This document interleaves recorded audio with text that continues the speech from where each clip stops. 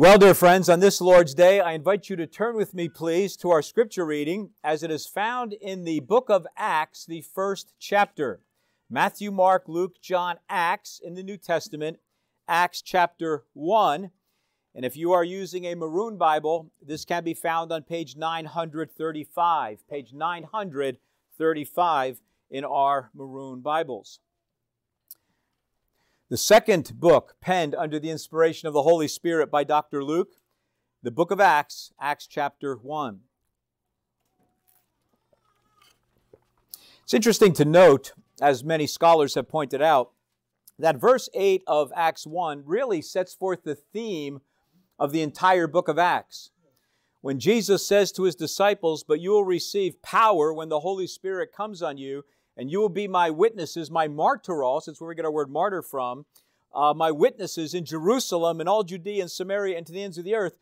You can read through Acts and see the gospel going forth in Jerusalem and then Judea and Samaria and then ultimately all the way to Rome. So that sort of is the theme text of the book of Acts. But we're going to be reading verses 1 through 11 of Acts chapter 1.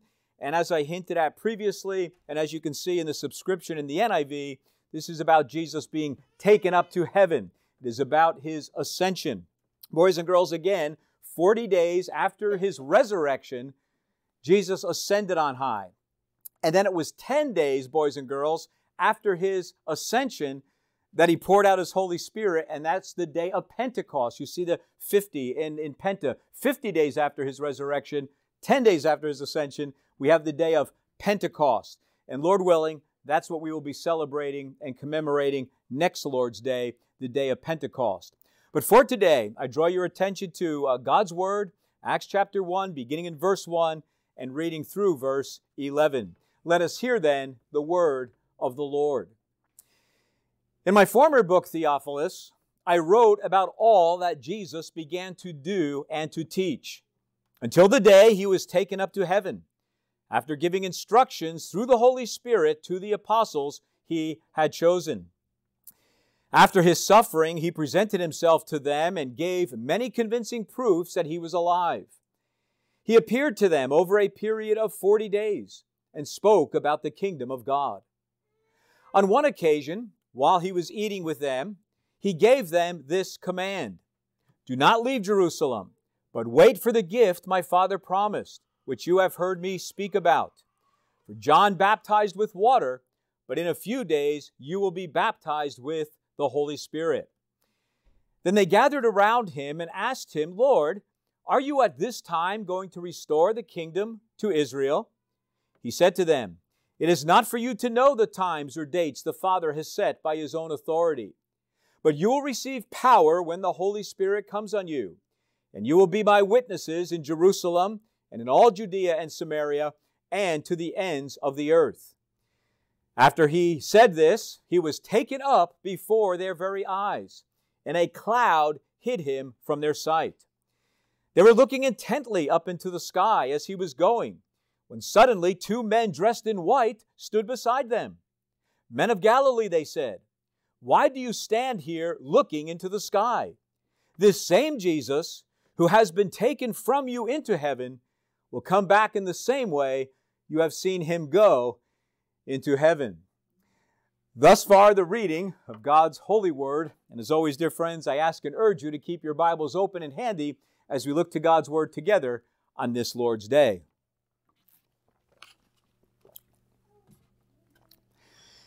Dear congregation of Jesus Christ, question: do you ever read or have you ever read storybooks to your children? Do you ever read or have you ever read storybooks to your children? And I see the heads nodding, and I've heard some yes. Okay, I'm glad to hear that. I suspected that would be the case. Another question, and this is part personal confession. Have you ever done what I used to do when I would read storybooks to our children at times and skip a few pages? Oh, God bless you all. I didn't know how you would answer that. To get to the end of the book a little more quickly. And I'm glad that I am not alone in that. Now, if the children are familiar with the book, they might say, hey, Mommy, hey, Daddy, you skipped some pages. And you say, oh, sorry, I'm sorry, honey, you're right, and you go back. But if they're not real familiar with the book, or if their eyelids are beginning to droop and they're starting to nod off, you can generally get away with it. And when you get to the end of the book, even when you've done that, they may very well say, as our children used to say, thanks, Daddy, that was a really good story. I admit you feel a little guilty at that point, but that's what you do. That's what you do at times. Sometimes you're under time pressure. Now, friends, as I was contemplating that this week, it occurred to me that that same thing may also occur not only concerning our physical children, but concerning God's spiritual children, people like you and me. Now, what do I mean by that? Well, what I mean, dear friends, is that you and I may sort of skim through the Bible at times, and we may sort of hit some of the highlights, creation, fall, Noah's flood, etc., and go through the New Testament the same way, and get to the end of this book and say, in effect, as it were, thanks, Daddy, Abba, that was a really good story. Not realizing that we may have missed some of the critical moments in redemptive history.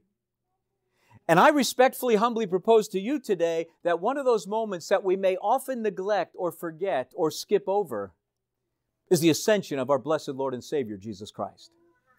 Now, friends, as we begin to work our way through Acts chapter 1 together on this Lord's Day, we find ourselves being challenged by the fact that just as was true for these disciples, these 11 disciples some 2,000 years ago, so too, if you and I also desire to be able to faithfully fulfill our own calling and our own commission for the cause, kingdom, and church of our Lord and Savior, Jesus Christ, then by the grace and mercy of God, through faith in the name of Jesus, you and I must learn the same 3 critical lessons that the disciples had to learn on that day concerning the ascension of our Savior. Concerning the ascension of our Savior.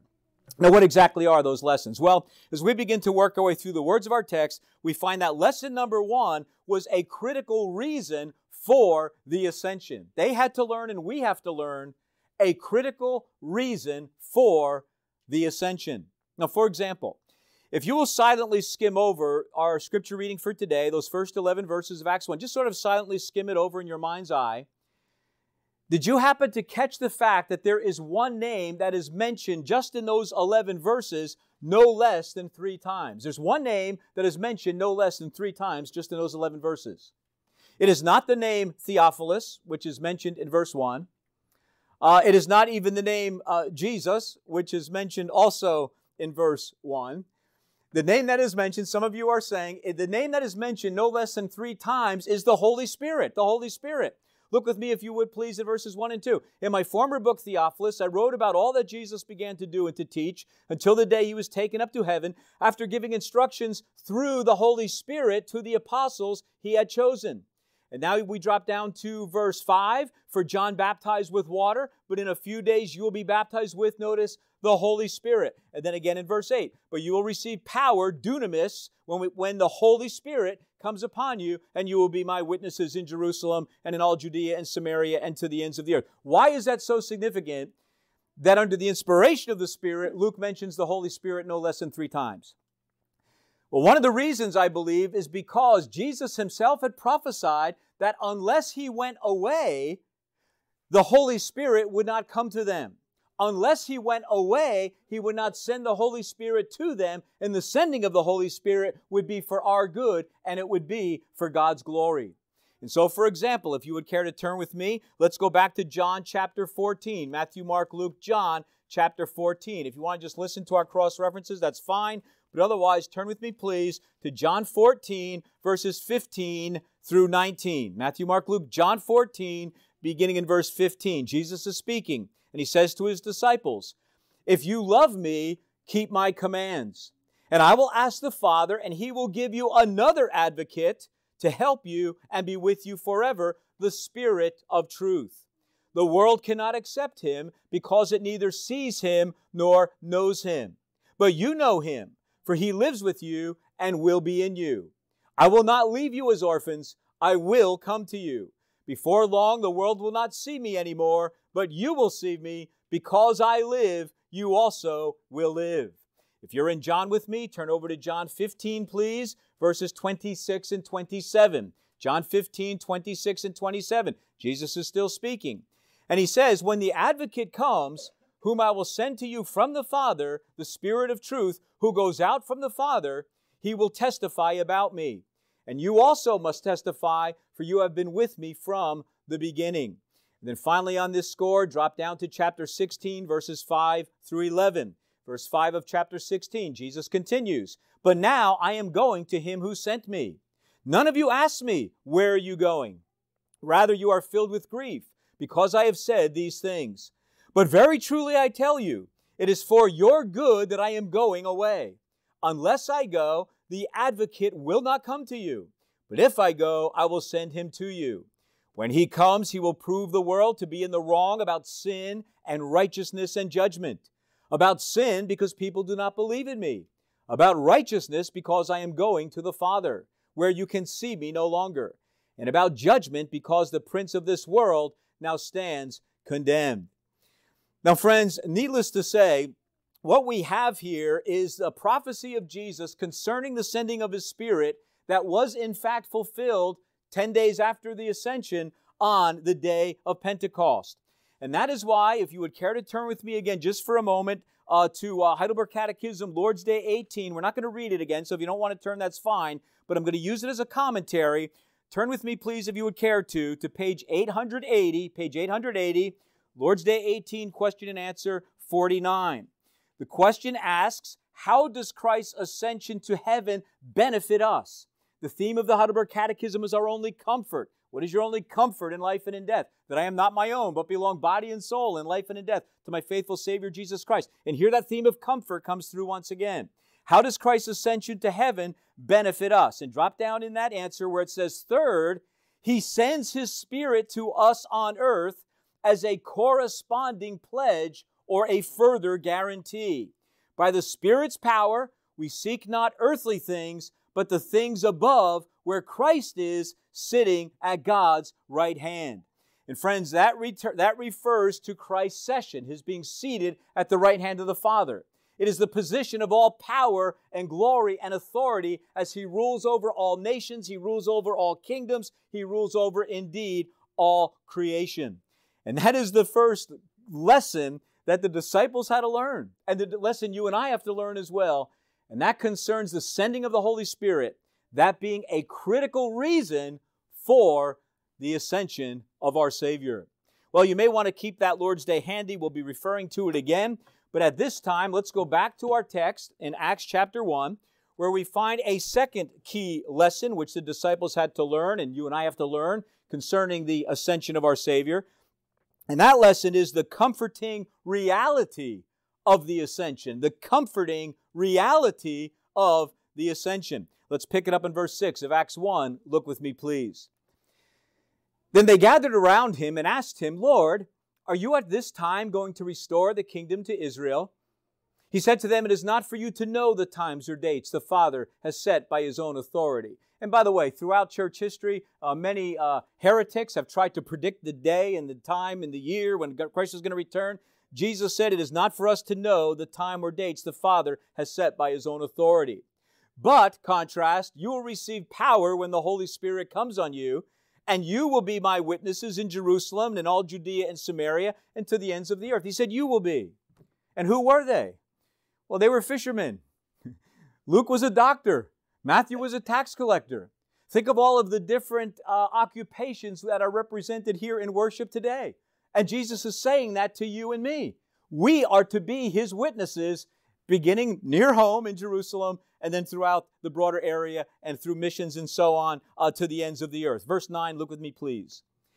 After He said this, in other words, His teaching, His earthly instruction of them had now come to a completion. He was going to teach them on earth no longer. After He said this, He was taken up. Very significant wording.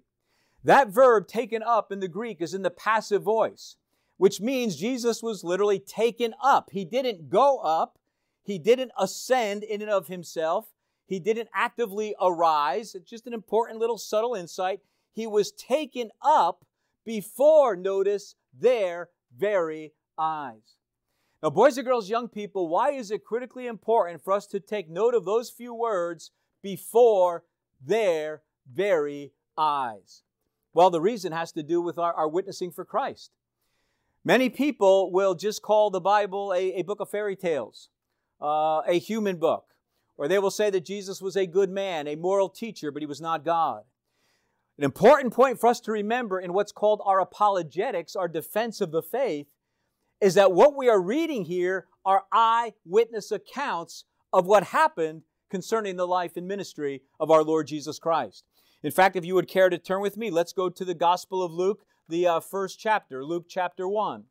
And by the way, as we're turning there, just keep in mind, in Acts 1, verse 1, Luke writes, in my former book, Theophilus, the name Theophilus means, you can see theos, phileo, lover of God. It means lover of God. He calls him Theophilus in Acts, but in Luke, he writes the following. Luke 1, verses 1 through 4, page 818. Many have undertaken to draw up an account of the things that have been fulfilled among us, just as they were handed down to us by those who from the first notice were eyewitnesses and servants of the word.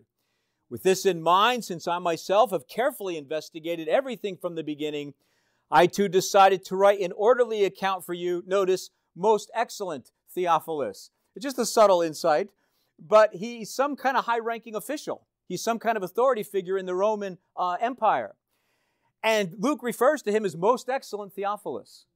When he gets to writing the Gospel of Luke, he just calls him Theophilus. Apparently, they had become friends or they had some kind of discipleship relationship because he writes it, the introduction, in a more familiar manner. I too decided to write an orderly account for you, most excellent Theophilus, so that you may know the certainty of the things you have been taught. He said we were eyewitnesses of these things. Now, friends, similarly, if you would care to turn with me toward the end of the Bible, page 1054 in the Maroon Bible, 1 John chapter 1. Not the Gospel of John, but the first epistle of John, 1 John chapter 1, page 1054 in the Maroon Bible. Similarly, the first 4 verses, notice what we read.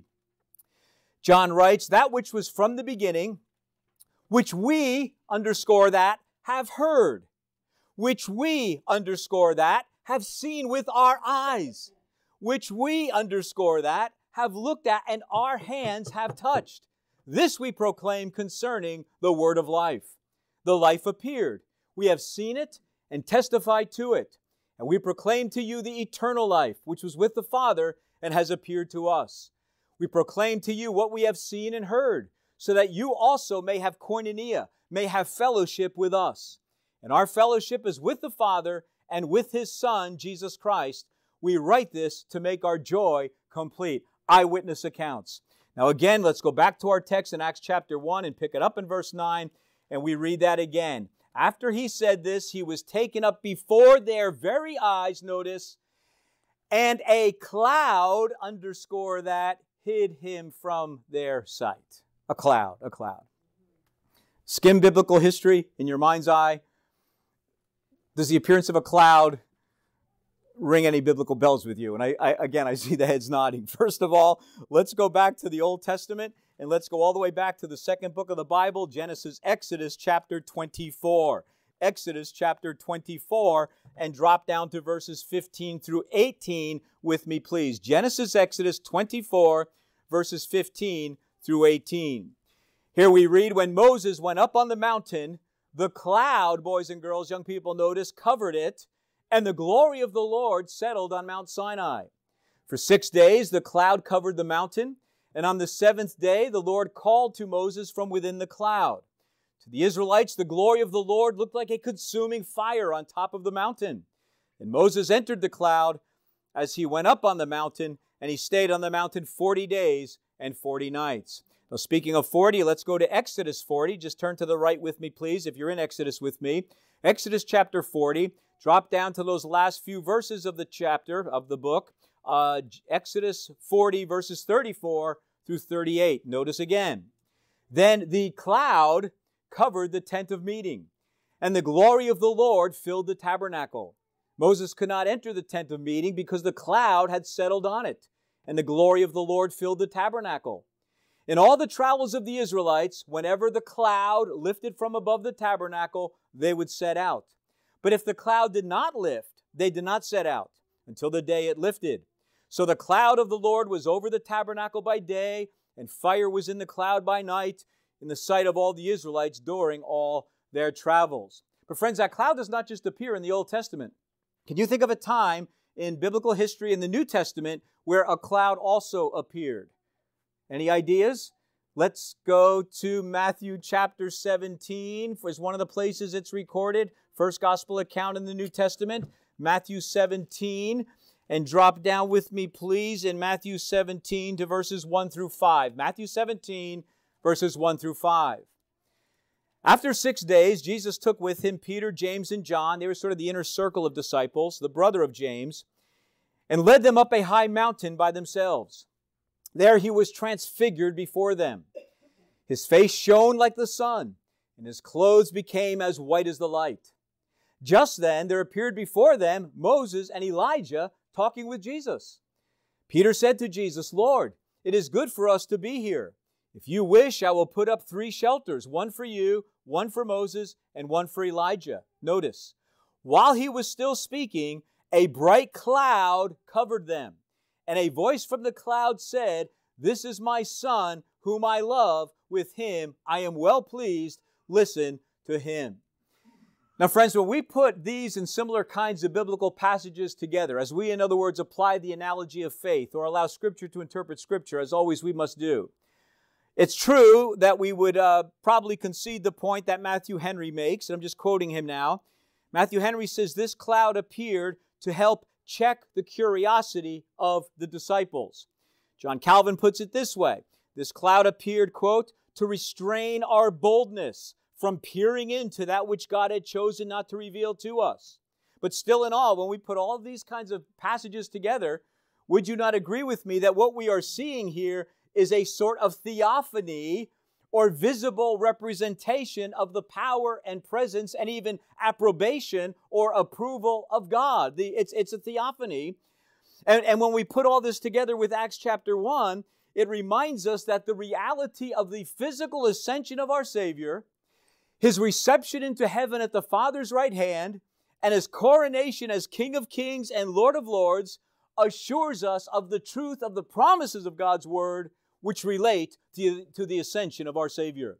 Now, for example, if you would care to turn with me, let's go to Hebrews chapter 4, page 1035 in the Maroon Bible, page 1035. In Hebrews chapter 4, page 1035 in the Maroon Bible, verses 14 through 16, notice what we read. The author writes, "Therefore," Hebrews 4:14, "since we have a great high priest who has ascended into heaven, Jesus, the Son of God, let us hold firmly to the faith we profess. For we do not have a high priest who is unable to empathize with our weaknesses, but we have one who has been tempted in every way, just as we are, yet did not sin. Let us then approach God's throne of grace with confidence, so that we may receive mercy and find grace to help us in our time of need." And friends, not only so concerning Christ's ascension, but let's go to Romans chapter 8. Romans chapter 8. Matthew, Mark, Luke, John, Acts, Romans. In Romans chapter 8, page 972, verses 31 through 34, Romans 8, beginning in verse 31, notice what Paul writes. He says, "What then shall we say in response to these things? If God is for us, who can be against us? He who did not spare His own Son, but gave Him up for us all, how will He not also along with Him graciously give us all things? Who will bring any charge against those whom God has chosen? It is God who justifies. Who is the one that condemns? No one. Christ Jesus, who died, more than that, who was raised to life, notice, is at the right hand of God and is also interceding for us." Now, friends, consequently, that is why back in question and answer 49 of the Heidelberg Catechism on page 880, again, that question is asked, how does Christ's ascension to heaven benefit us? And the answer is, if you will look right at the beginning of that answer, first, He is our advocate. Boys and girls, an advocate is one who pleads the cause of another, who intercedes for another. How does Christ's ascension to heaven benefit us? First, He is our advocate in heaven in the presence of the Father. And so, here we find that the comforting reality of the ascension is the second key lesson those disciples had to learn, and that you and I need to learn if we desire to faithfully fulfill our own calling and commission concerning the church and kingdom of our Lord and Savior, Jesus Christ. Well, friends, let's go back to Acts chapter 1 one last time together, where we find a third and final key lesson which we need to learn along with those disciples concerning the ascension of our Savior. That is the lesson of Christ's return from the ascension. Christ's return from the ascension. For example, look at verse 10 of Acts 1 with me, if you would. It says, they were looking intently up into the sky as he was going. Why do you think they were doing that? Why might you have been doing that very same thing? Looking intently up into the sky as he was going. Well, I wondered if perhaps they thought maybe the cloud would disappear and Christ would reappear as he did on the Mount of Transfiguration. I sort of prayerfully pondered the possibility that maybe they thought heaven would open and they would see Jesus ascending to the Father's right hand, perhaps. I thought maybe they thought that Christ, they didn't want him to go, and maybe the cloud would disappear and he would descend right then and there and be with them again. We don't really know for sure why they were staring up into the sky. But in the words of Matthew Henry, I'm going to quote him again. He said, Christ's disciples should never stand at a gaze because they have a sure rule to go by. Think about that in relation to that incident. Matthew Henry said, Christ's disciples should never stand at a gaze because they have a sure rule to go by. And what is that rule that they and we have to go by? Well, it's exactly the rule or the statement that the angels go on to make. Look with me again at verse 10. They were looking intently up into the sky as he was going. Now, boys and girls, picture this. When suddenly 2 men dressed in white stood beside them. That word dressed in white is the Greek word lukos, and it means a brilliant, dazzling white. And it's the same way that the 2 angels were described on resurrection morning in Luke 24, verse 4, if you're taking notes. Luke 24, verse 4, when they were standing outside the tomb of Jesus. And those 2 and these 2 were obviously angelic beings who, Hebrews 1:14 tells us, are sent to serve those who will inherit salvation, are sent to serve those who will inherit salvation. The angels. Undoubtedly, these were 2 angels.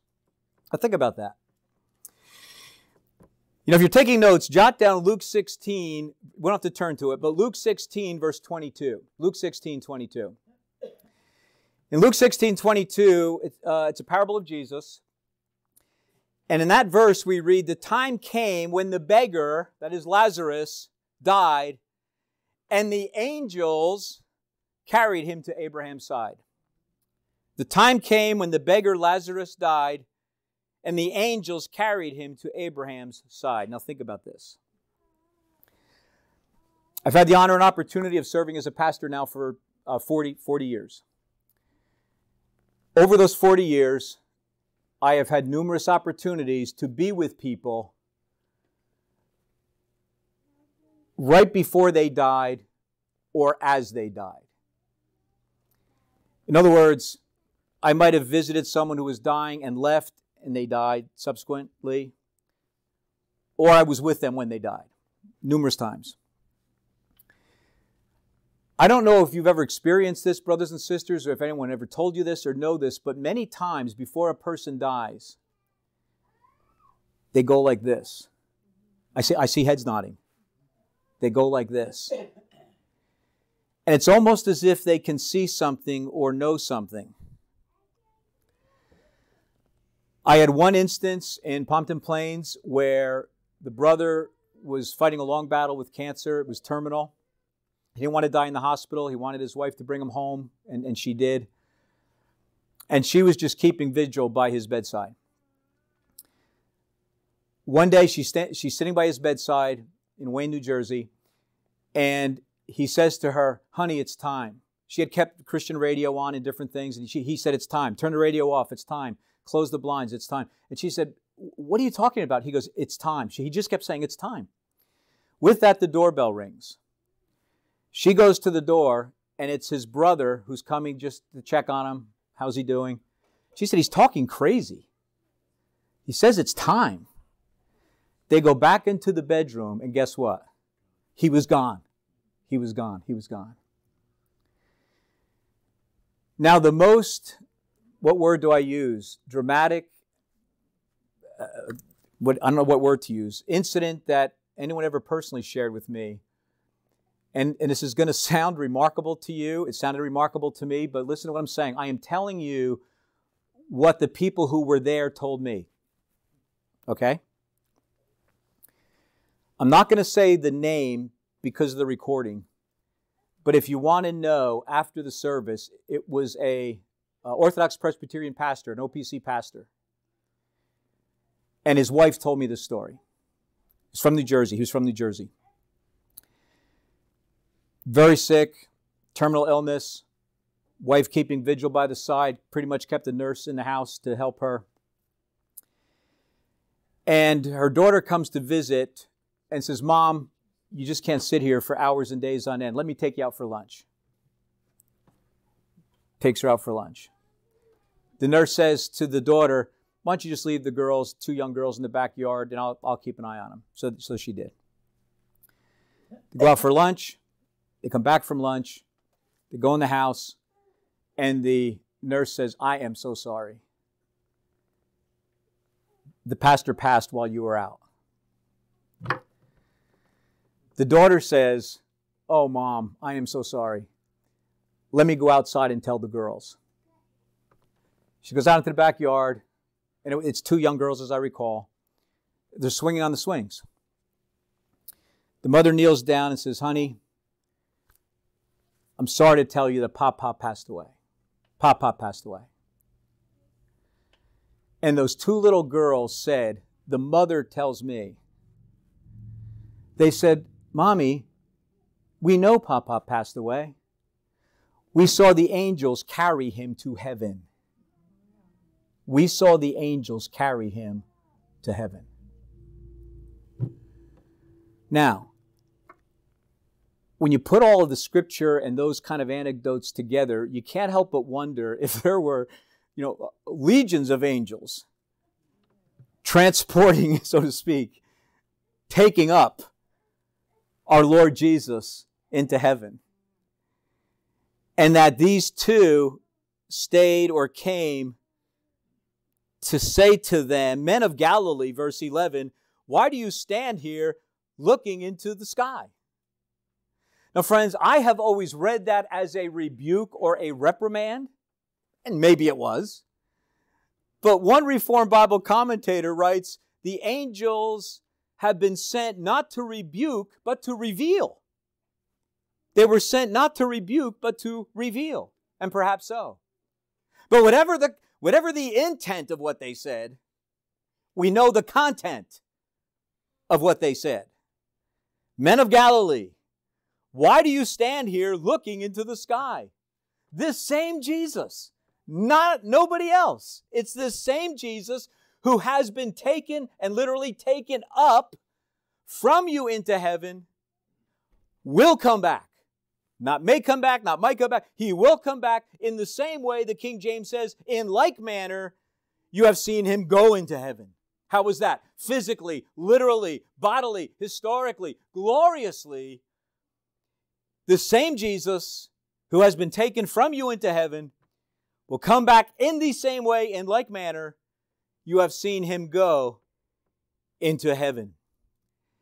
And my dear, dear brothers and sisters in Jesus Christ, is that not the very same promise which Jesus himself has given to you and to me?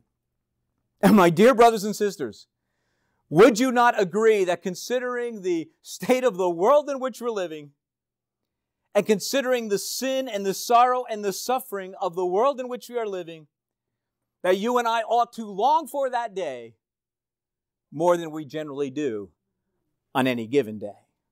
Isn't that true? In fact, if you would care to turn with me, go back to John, the Gospel of John, the 14th chapter, Matthew, Mark, Luke, John. John chapter 14, verses 1 through 3. Jesus is about to go to the cross to pay the penalty for the sins of his people. His disciples are careworn and fear-filled, anxiety-ridden. And in John 14, verses 1 through 3, Jesus says to them, and he says to you and me, do not let your hearts be troubled. You believe in God, believe also in me. My Father's house has many rooms. If that were not so, I would have told you that I am going there to prepare a place for you. And if I go and prepare a place for you, I will come back and take you to be with me, that you also may be where I am. Glory be to God. And similarly, 1 Thessalonians 4, if you would care to turn with me, go to the right several pages after Acts and Romans and the Corinthians and all that. You come to 1 Thessalonians 4, page 1019 in the Maroon Bible, page 1019. 1 Thessalonians 4, pick it up in verse 13, and I'll be reading through verse 18. 1 Thessalonians 4:13, page 1019. Paul writes, brothers and sisters, we do not want you to be uninformed. Some translations say, I want you to be ignorant about those who sleep in death, literally, who fall asleep, so that you do not grieve like the rest of mankind who have no hope.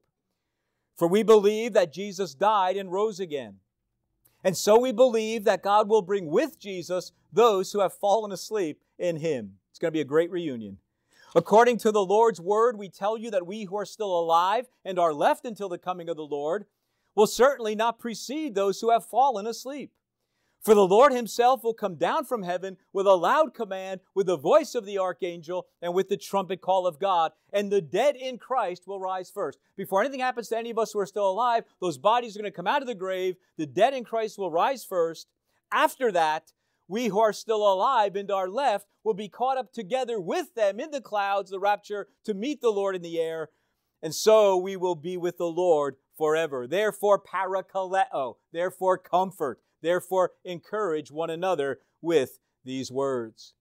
The third and final lesson, which the disciples had to learn and which you and I also need to learn, concerns Christ's return from the ascension. His return from the ascension. Well, you know, friends, as I mentioned last week, Mark and I had a trip recently to Canada to see our youngest daughter, Bethany.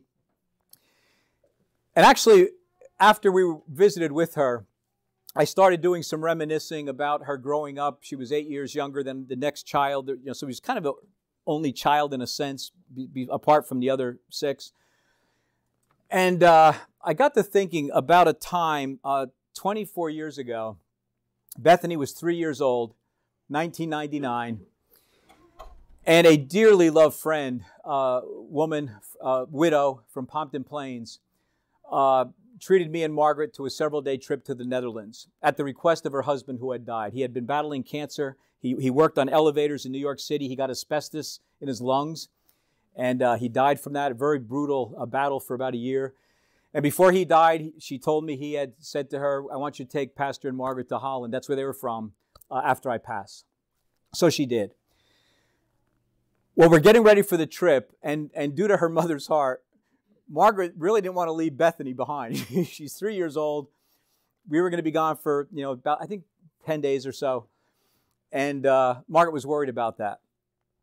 So I was reminiscing that, and honey, I don't know if you remember this or not, but virtually every day before we left, and sometimes a few times during the days before we left, Margaret would take Bethany into the living room of our parsonage, and she would play for her a video. Boys and girls, I don't know if you know what a video is anymore. I'm such a dinosaur, but it was a video of a children's song. And it was a group of children singing a song that went partly like this. My mommy comes back. She always comes back. She always comes back to get me. And she wanted Bethany to have that in her heart and mind when we left. Well, friends, those words aren't only true for a faithful mother. Those words are also and especially true from our faithful Savior. And that is why in Heidelberg Catechism, Lord's Day 18, question 49, the question asks, how does Christ's ascension to heaven benefit us? And it says, secondly, we have our own flesh in heaven as a sure pledge that Christ our head will also take us, his members, up to himself. That is, in heaven. Or in the words of Jesus in Revelation 22:20, yes, I am coming soon. And amen. Come, Lord Jesus. Amen. Let's bow our heads and our hearts together in prayer. At that time, said Jesus, the sign of the Son of Man will appear in the sky, and all the nations of the earth will mourn. They will see the Son of Man coming on the clouds of the sky with power and great glory. And He will send His angels with a loud trumpet call, and they will gather His elect from the four winds, from one end of the heavens to the other. And Heavenly Father, until that great and glorious day when our Lord Jesus will sit on His majestic throne and separate the sheep from the goats, it's Judgment Day. If any one of us here today is not ready for that day, be we younger or older, male, female, married or single alike, oh Father, could we be ready for that day? Because by Your sovereign grace and electing love alone, today is the day when they repent of their sins and profess faith in Jesus Christ as Lord and Savior. And so, O faithful Father, until that day, may each and every one of us and ours be found faithful by Your grace and for Your glory in the fulfillment of our own calling and commission concerning the coming of Your eternal kingdom and the building of Your church. Having listened to and learned from, having heard and by Your grace heeded these three key lessons concerning the ascension of our Savior. Hear us, Heavenly Father, we pray, in His most high and holy name. Amen. Amen. Amen.